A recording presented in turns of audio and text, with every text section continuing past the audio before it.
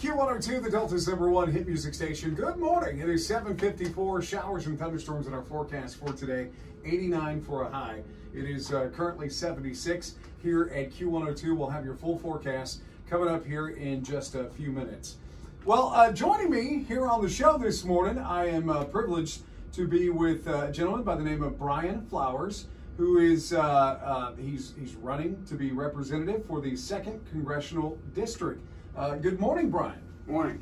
How are you on this fine morning? Doing good. How you doing? Fine as wine in the summertime. There we go. All right, but before we really get into it, tell us a little bit about you. What your history, that kind of thing. Okay. Well, I was actually born and raised in North Carolina. Small town, population 500 people. A lot like a lot of the small towns here in the Delta. Yeah. But I grew up there. Was raised a Southern Baptist.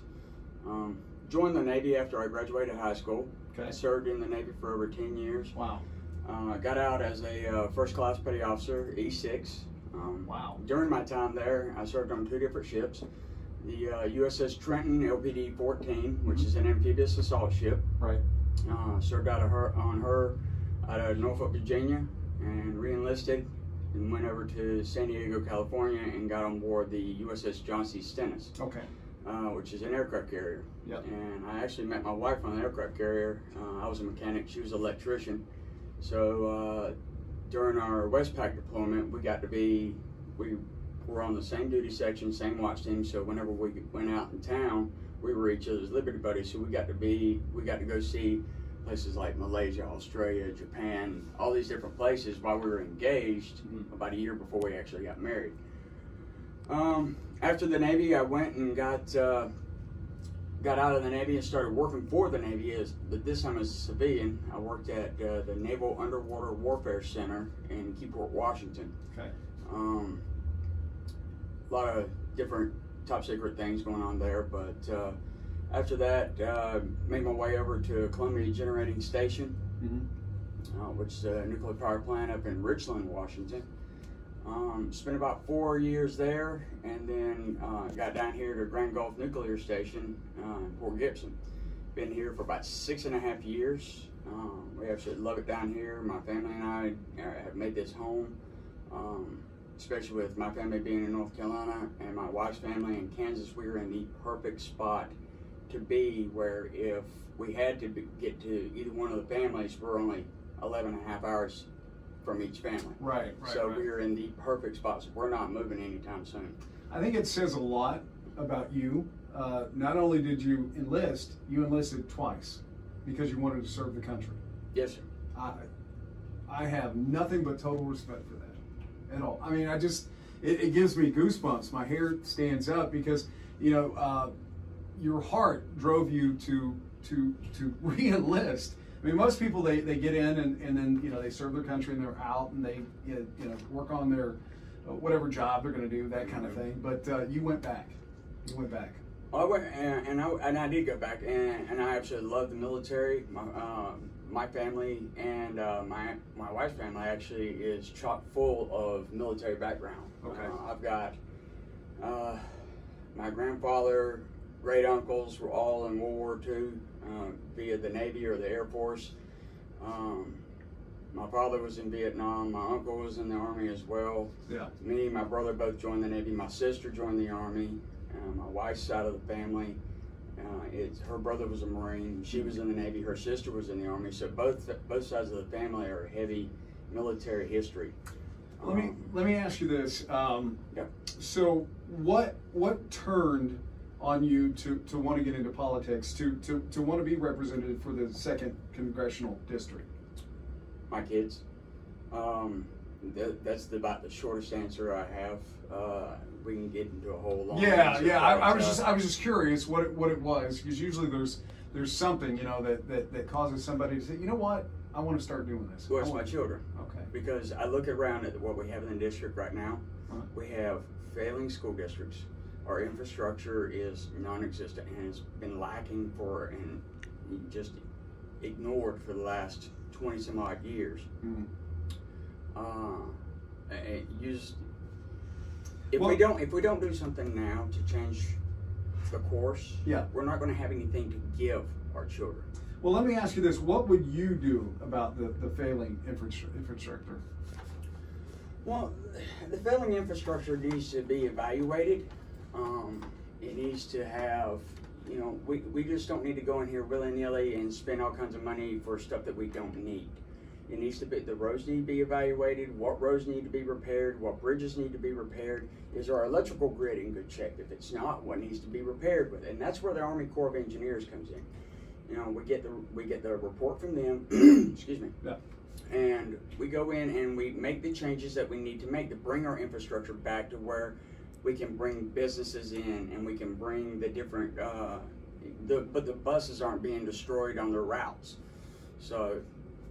Now, something that is very important, especially in the minds of parents, and we were just talking about kids, your kids, education. What would you do differently to better our education system? Okay, so a lot of politicians, they go up to DC and they say, well, I know what we need to do. I know what we need to do. The problem is that if they're a lawyer, which most of them are, yeah. They're not an educator. To be honest with you, they don't know squat on what to do. What needs to happen is we need to have a team of educators go in and look at various spots and figure out what needs to happen, and then take Clinton and Madison, for instance. Mm-hmm. Clinton School District, Madison School District have A-rating school districts. Right. You have other school districts, some of which are here in the Delta, some of which are down in, a little bit further south in the southern part of the district, that have failing school districts. Right. We need to look at what is it that Madison and Clinton are doing that the other school districts aren't doing, figure out what the delta is there, mm-hmm. and then see if we can't bridge the gap and correct the issues at hand. Another thing is, and I've been talking to a lot of teachers and principals and things like that, and basically a lot of it has to do with the attitude. If we can bring, and this kind of goes right back to infrastructure, you get infrastructure coming up and you get it back in where it needs to be, yeah, to where we can bring more businesses in and increase job opportunities and be able to increase the pride, more or less, of the community, because they have good paying jobs, they have somewhere nice to live, they have all these different things. It's going to change the attitude of the community itself, yeah, which is going to give the schools a lot better chance to, the students will share that attitude as well and be willing to learn and move forward. But we need to figure out what exactly is it that we're not paying our teachers enough to where we're not getting. And I'm not saying we don't have good quality teachers. Right. They are on the front lines. But, what is it that's wrong? Yeah. We need to figure out what the delta is, because there's something that Clinton and Madison are doing that the other schools aren't. Right.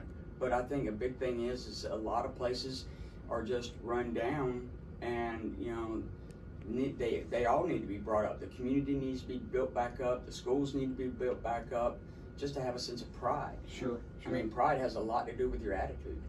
Another big issue, of course, is the unemployment rate, and kind of get your mind here. How would you lower the unemployment rate right here in District 2? Okay, so that kind of goes back to what we were just talking about with bringing businesses in. Yeah. Getting the infrastructure in place, and everything revolves around the infrastructure.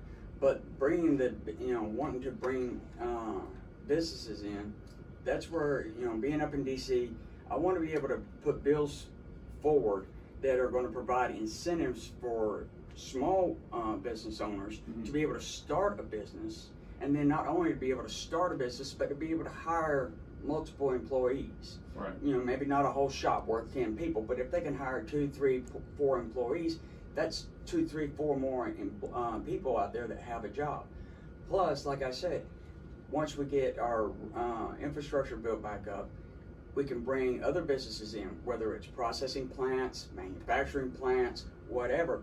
We can bring those in, which those are going to take a couple years to build, just like the tire company did down in right outside of Clinton. Right. So there's construction jobs there.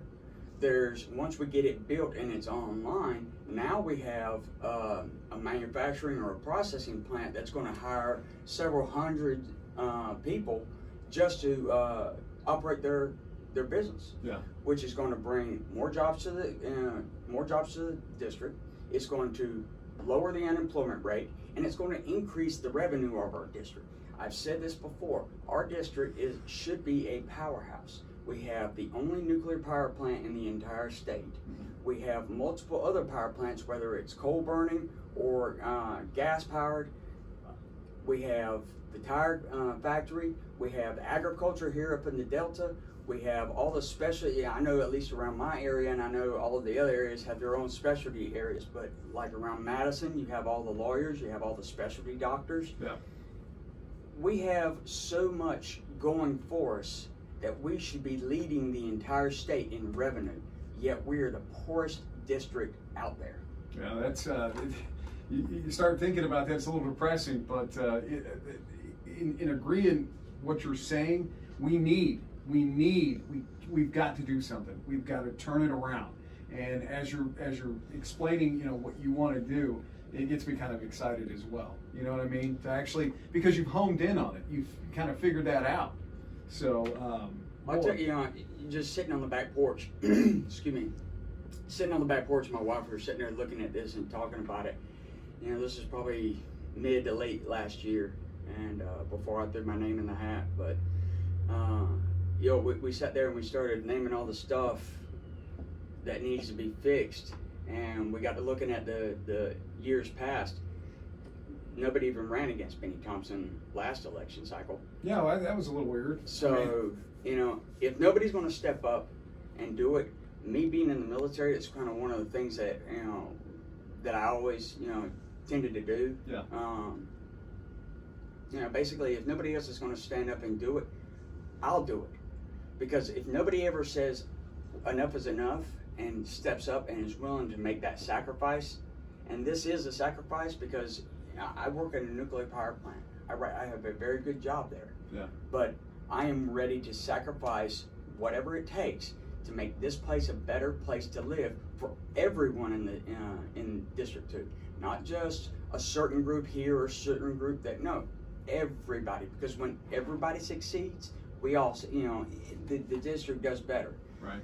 You know, one thing I was brought up and taught is we're all in this together. If we don't pull together and act as a team, we'll fail, and that's evident right now. We're split. The country right now is split, very hard, a hard line split. But we need to pull together, put it aside whatever differences we may have, and let's get this place running, and then we can go back and revisit what the problems that, you know, any other problems that may be out there. Yeah. Well, again, talking to you this morning, you're really pumping me up. You're getting me excited, and I think that people really need to think.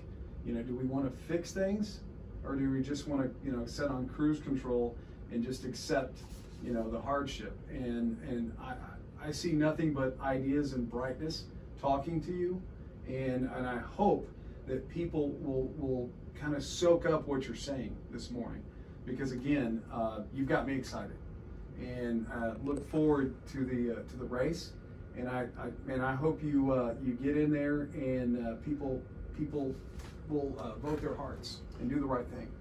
One thing I will ask the listeners to do, it doesn't matter if you're Democrat or Republican, don't vote the party line.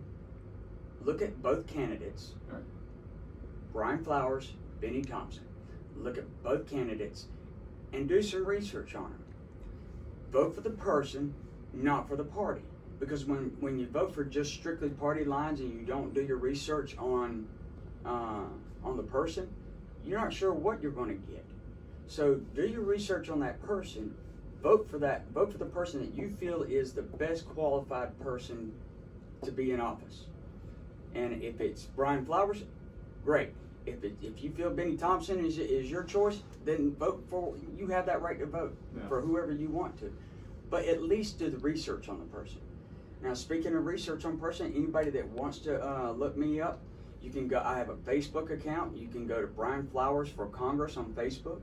I have a list of all a biography on where I grew up and things like that, and as well as where I stand on different topics.